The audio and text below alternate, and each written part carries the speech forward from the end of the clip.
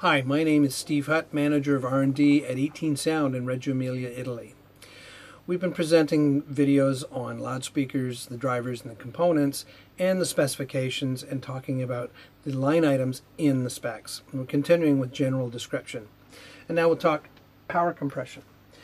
Simply, power compression is a ratio of the output difference versus time versus when the loudspeaker was cold.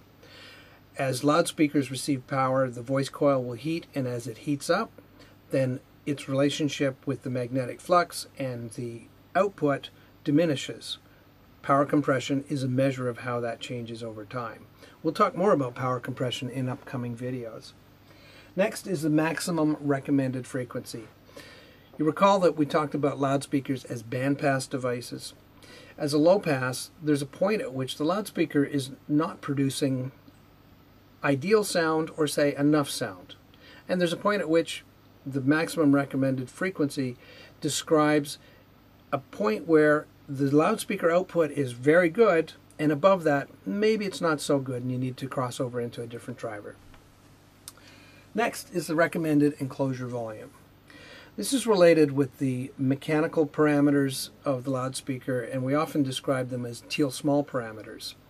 The enclosure volume is designed, or I should say it's coupled, with the loudspeaker to provide maximum output, usually in the low frequency range.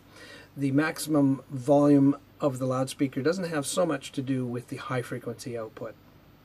We will talk more about that in upcoming videos too. Next is the minimum impedance.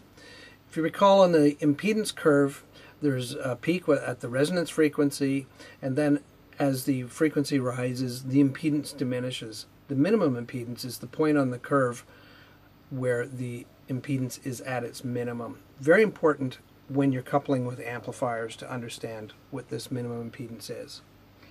And then there's the maximum peak-to-peak excursion. This is a mechanical limit, at which point permanent damage may happen.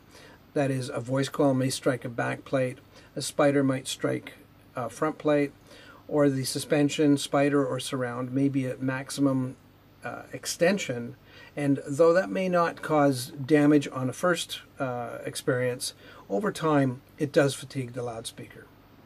So that's the end of the general description section of our spec sheet. Thanks for watching.